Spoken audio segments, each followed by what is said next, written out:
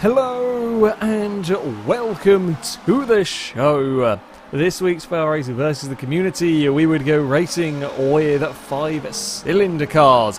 There isn't a huge amount of them to choose from, but it is a slightly different engine that we don't perhaps see used all that often. There is no engine swaps either, so all of these cars are having to run with their standard engines.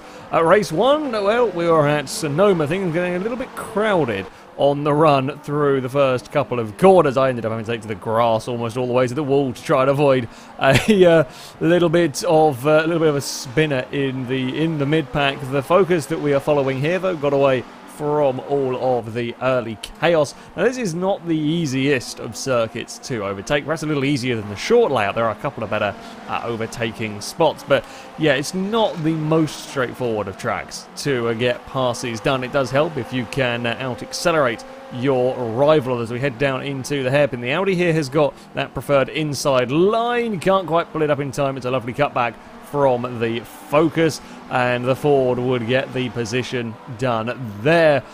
Further back, Audi RS2 event would be racing in this one. Up ahead, a white Audi was very, very wide on the way through that first corner, although the estate car not quite able to make the most of Sid, which is a little bit too far back, kind of approaching towards that corner. The RS2 better through the corners than the cars ahead. A Focus goes for a bit of an explore. In fact, further back, another car goes for a bit of an explore. The Ford gets back on the circuit. It's going to lose a position to one of the Audis as the RS2 is trying to tuck itself back, or trying to tuck itself underneath the wing of the RS3 to try and sneak apart. Can't quite do it, although he's going to go for the cutback as everybody's struggling for grip in these opening laps. The RS3 is off across the grass. The Focus does stay on the track. Both of them run wide. It's two positions in one corner for that event. It wasn't actually that long before the cars towards the front would start to spread out. Volvos battling over the third or fourth place position on the track. It's fourth place actually, with the 850s swapping through the high-speed S's. Not an easy place to get past done. Not a place you particularly want to be going side by side, in all honesty. They do make it work without any major incidents, if only a little bit of a slide. The pink RS3, that was struggling perhaps a little bit for pace and was starting to create quite the train. An 850R had caught up to the back of it, but the Volvo was having a tough time making a move. Stick Eye was in there, and a couple of RS3s were coming to join in the shenanigans as well. The problem the Volvo was having is that it wasn't quite able to get itself into a position in any of the bigger braking zones. Even with the Audi this time around a little bit wide under braking, you can sometimes get away with that the outside line. You can get a better run on the exit of the hairpin, and it was enough for the RS3 to hold on to the position, could out-drag the Volvo heading in towards the S's, and now the Audi gets a little bit of a respite. The Volvo's coming under pressure from my Focus as we head through the S's. I couldn't quite get a move done to the inside, though, through these very, very quick corners. The lead Audi a little bit slow heading up towards the final turn. Now this probably your best bet in terms of overtaking. The Volvo had a sniff. It just about got the nose alongside, but it wasn't going to be enough to get the pass done. Tags the back of the Audi. The Audi getting the better run anyway out of the hairpin, and the Volvo would be remain frustrated. At the front, it was a TT that was leading the way, although that was now coming under increasing pressure from the second place car. The Focus, again, another instance though, a car looking for a way past but was going to have to be patient. The TT would cover that inside line, the Ford having to look for the long way around. Now you can, well, if you've got a lot of grip, you can get around the outside there. It's an incredibly long corner, that one. It's a difficult one.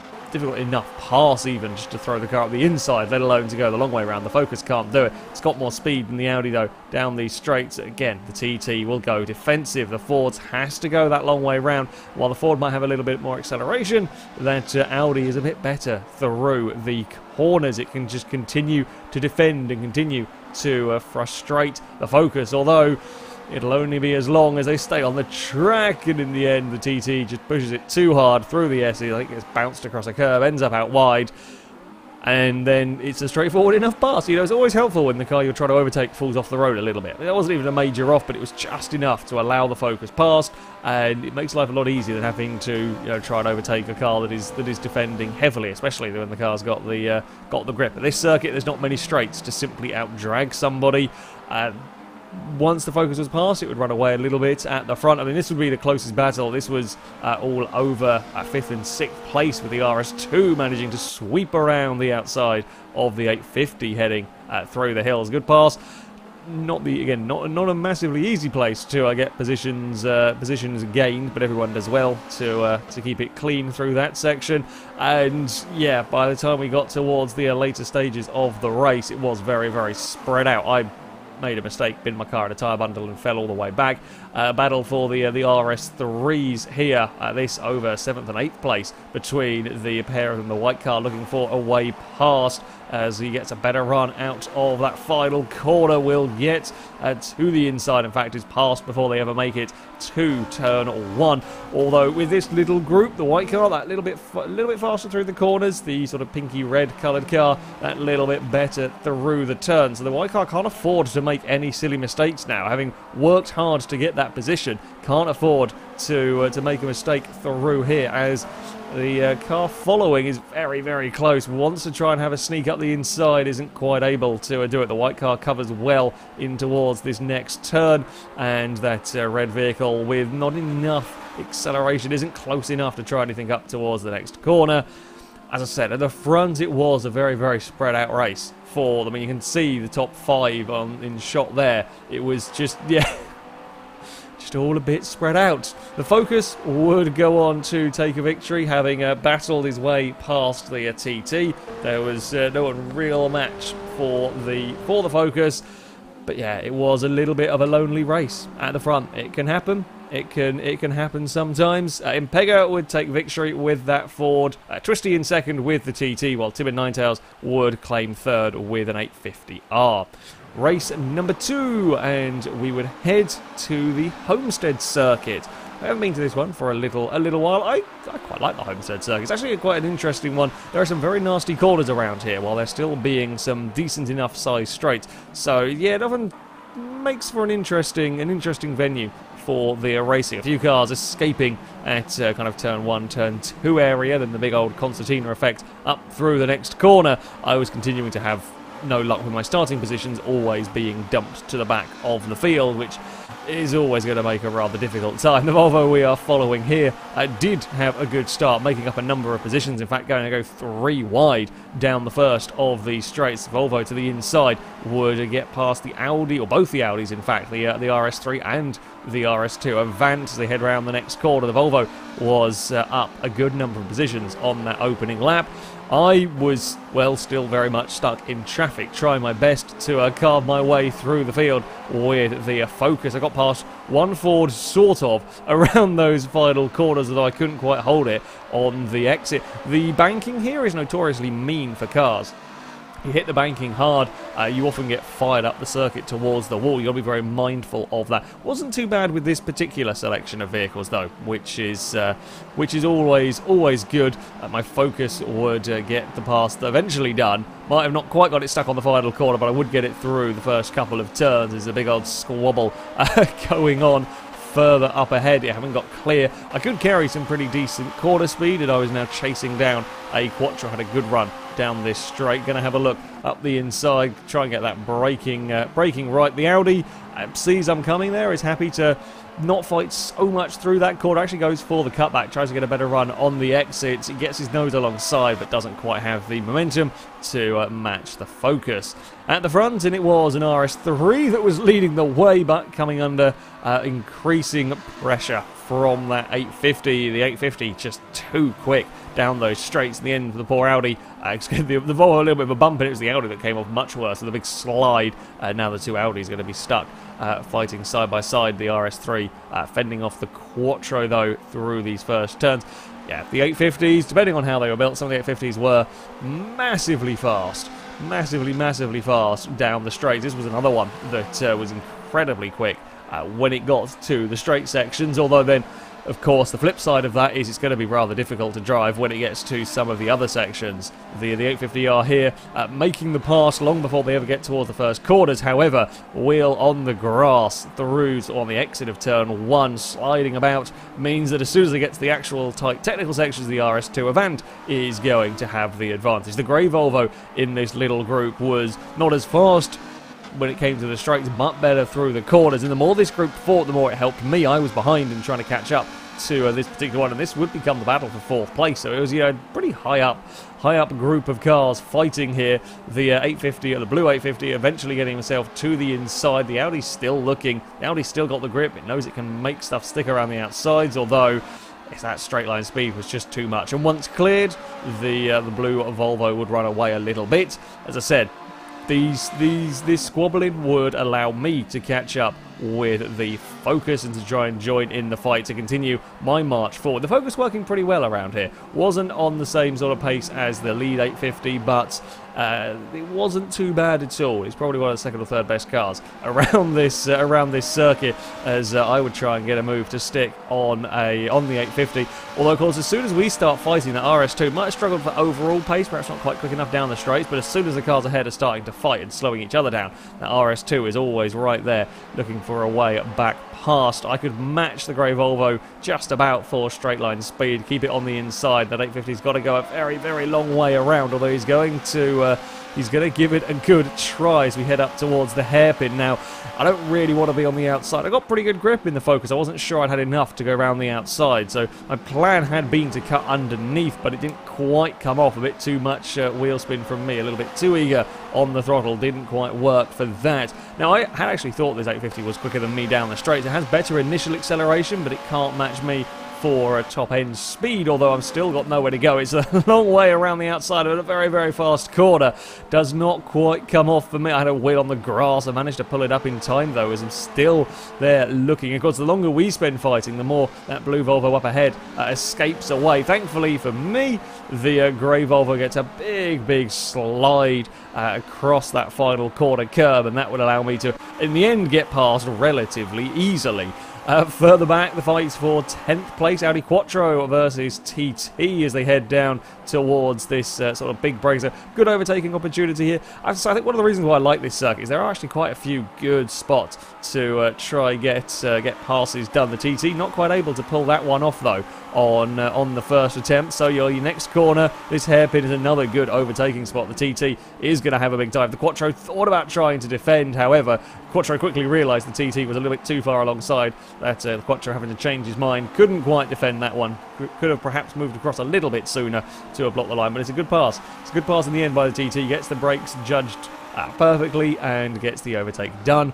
At the front, having got to the leads, well, no one could really touch the 850R in terms of lap times. The rest of us were quite a long way off, and yeah, got to the front, got in clean air, and ran away from, well, just about everybody.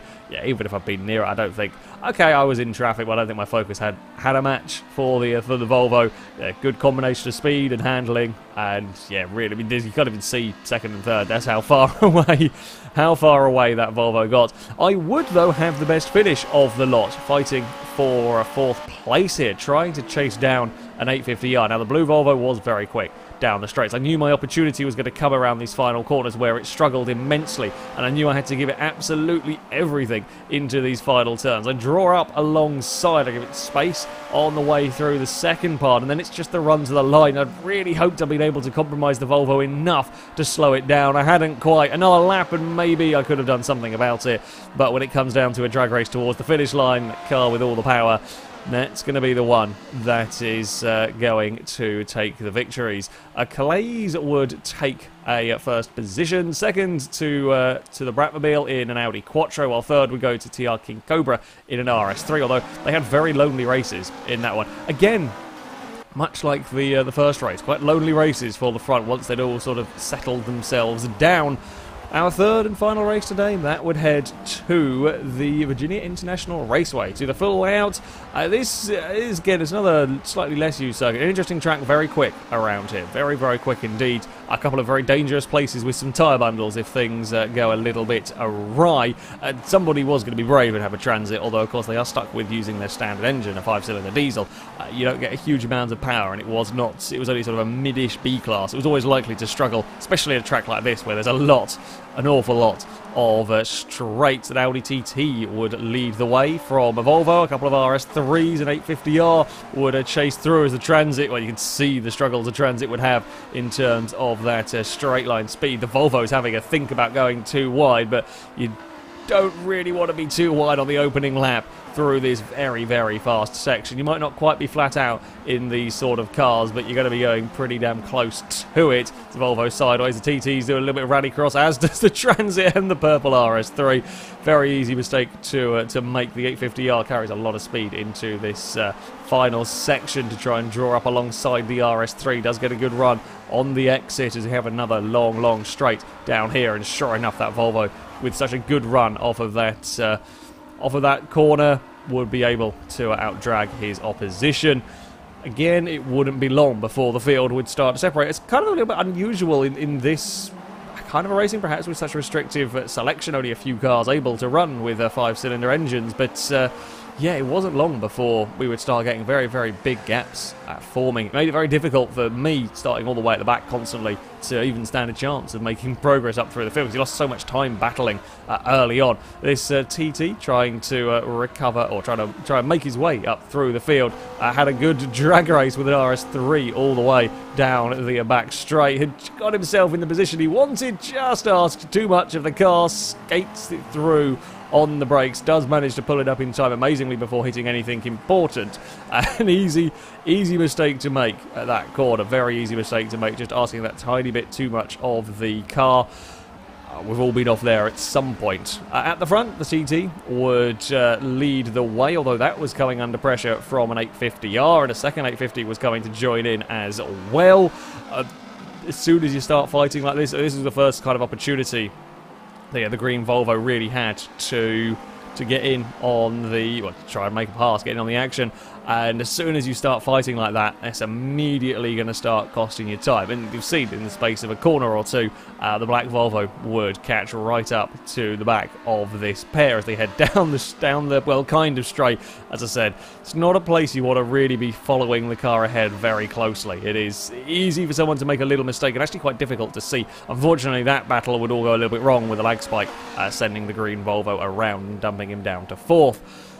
The Transit, well, that would gradually fall back through the field. We kind of expected it to struggle, and sure enough, it wasn't long before it did start to plummet down towards the outside of the top 10. I was trying to find a way past.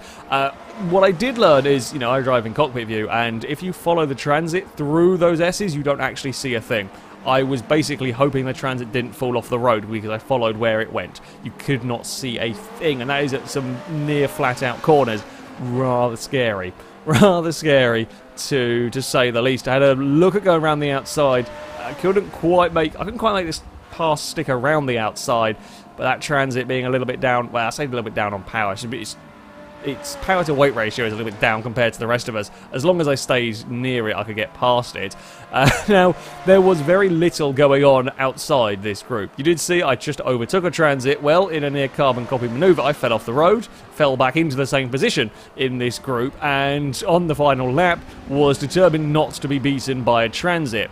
Again, the downside of following the Transit, if the Transit falls off the road, you fall off the road with it. Not the cleverest manoeuvre, but we both kind of get away with it. The Volvos, they're having a look around the outside. This time I don't go for the spectacular. I couldn't get my vehicle to try the spectacular around the outside of the Transit, but the good news for me is that it didn't really matter too much, because once again I would have the straight line speed, I would have the acceleration to be able to simply outdrag the Transit down towards the next corner. It was another race where we had just some big spread out groups. As I said, It might have been a different story at the front had there not been a bit of a lag, weirdy collision going on that sent the green 850 around, because, yeah, who knows what might have happened, what might have transpired with that particular battle.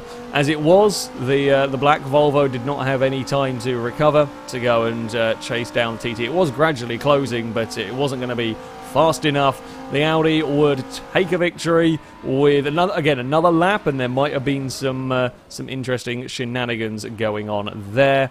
Onto the podium, and Twisty would take victory with that TT. Khalees in second with the Volvo, while Invisible AK would round out the podium with another one of the TTs. Unfortunately, as it does sometimes go, there was, yeah, some fairly big old gaps going on in the field in this one. In all three races, there was a fair few lonely cars around the place, whether it's just how the races ended up, whether it's how the cars were built, etc. It's, yeah, got a little bit separated. I had some fun racing. I didn't drive great. My Focus wasn't a bad car. I just made a few too many silly mistakes, although I did end up being involved in battles throughout most of the races, which was at least something for me. But yeah, sort of the top four often would be sometimes not miles apart, but often just far enough apart that they weren't able to really be sort of battling for position.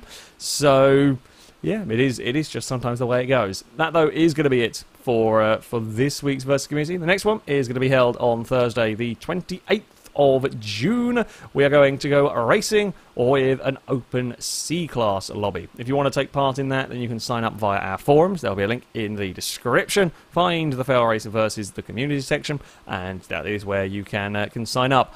That's going to be it from me, though. Thank you very much for watching, and until next time, goodbye.